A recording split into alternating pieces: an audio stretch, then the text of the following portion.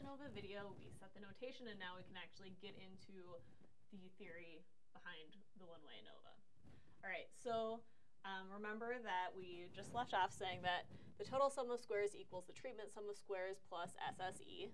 So if we want to, we can divide by a constant all the way across, and that's just fine. So we divide across by sigma squared. All right, so if you look at your book, Theorem 931, then it says that the treatment sum of squares and SSE are independent. Okay, so if we look at this first piece and break that down, we're going to see that it's a chi-squared random variable with n minus 1 degrees of freedom. Similarly, if we look at SSE, that's also, SSE divided by sigma squared, that's also a chi-squared random variable with m minus 1 degrees of freedom. All right, so this is a chi-squared random variable. This is a chi-squared random variable. And this and this are independent of each other. So if we remember back in our MGF days from last semester, that's moment generating function. If we have a chi-squared random variable equals something plus a chi-squared random variable, then that's going to mean that this is also a chi-squared random variable. And remember, the way that these work is that if we have chi-squared with however many degrees of freedom plus chi-squared with m minus 1 degrees of freedom, that equals chi-squared with n minus 1 degrees of freedom. So in other words, the degrees of freedom just add. So if this has n minus 1 degrees of freedom, and this has m minus 1 degrees of freedom, and this is chi-squared, then it's not a mystery how many degrees of freedom it has.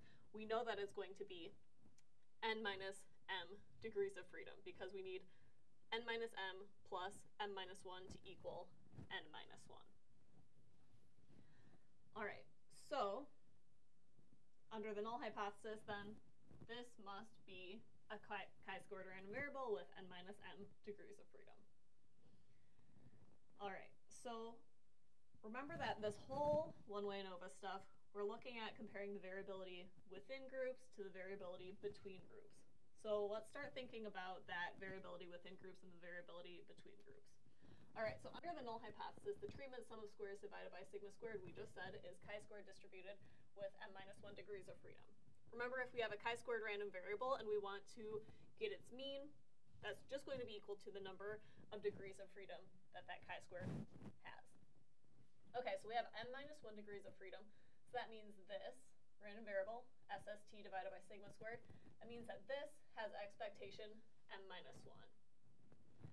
All right, m minus 1, that's a constant. Sigma squared, that's a constant. So there's no harm done in moving these around. So we could have the expectation of SST divided by m minus 1, and that will equal sigma squared under the null hypothesis. So you might be tempted to say, okay, if we want to estimate sigma squared, let's just take the treatment sum of squares and divide by m minus 1.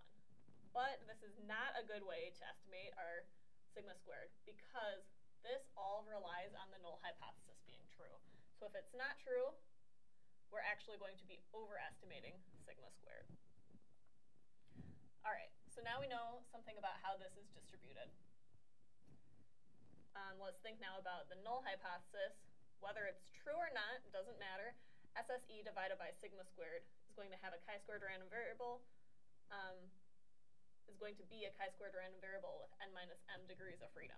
So same sort of thing, if we take the expectation of this, it's going to have n minus m as its expectation.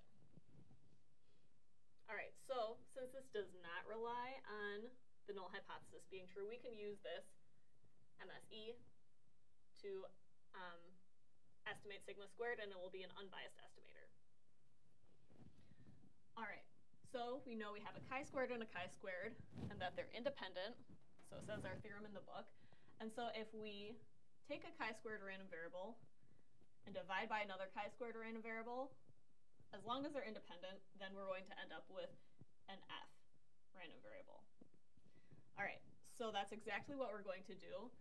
So we said that MST has a chi-squared random variable, MSE has a chi-squared random variable. They're independent, so this, which will be our test statistic, will actually have an F distribution with m minus 1 degrees of freedom and n minus m degrees of freedom under the null hypothesis. So this all relies on being under the null hypothesis because we need SST over sigma squared to have a chi-squared distribution, and the only way that's going to happen is if the null hypothesis is true. So under the null hypothesis, here's our test statistic. It's going to have this distribution, f with m minus 1 degrees of freedom and n minus m degrees of freedom. All right, so let's think about this logically. We said that if the variability between groups is much larger than the variability within groups, then we're going to want to reject the null hypothesis. So what's the variability between groups? That's that MST. And then the variability within groups, that's that MSE. So here we're looking at the variability between groups divided by the variability within groups. So if this quantity is a lot bigger than 1, and a lot will be defined by our p-value, if that quantity, that test statistic, is a lot bigger than 1, then we're going to want to reject the null hypothesis. All right, so in other words, the bigger that test statistic gets, the more we're going to want to reject the null hypothesis.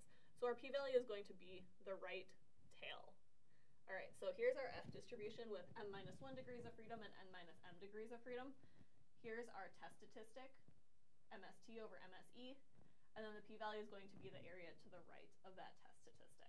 Because, like we said, as our test statistic gets larger and larger, we're going to want to reject the null hypothesis more and more.